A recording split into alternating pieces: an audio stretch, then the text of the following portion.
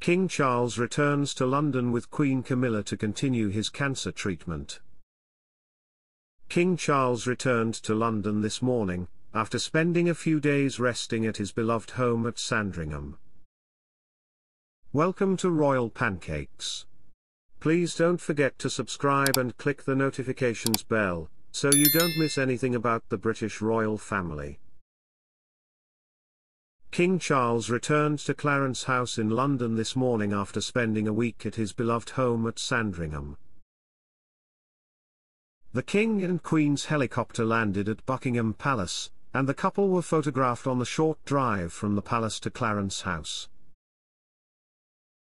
The King, dressed in a smart suit, waved to members of the public as his Bentley drove less than half a mile to their London residence.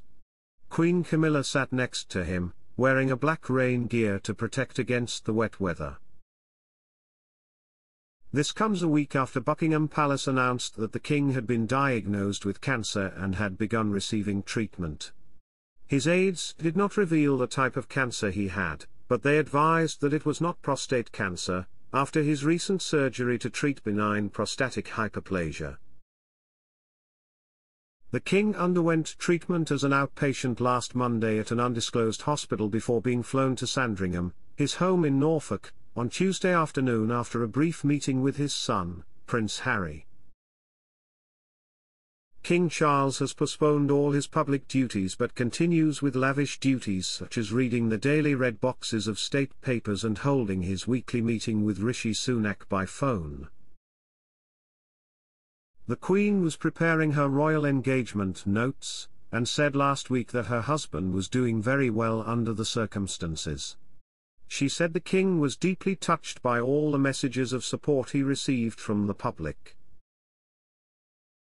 On Sunday, the couple were photographed heading to church at their private home in Norfolk.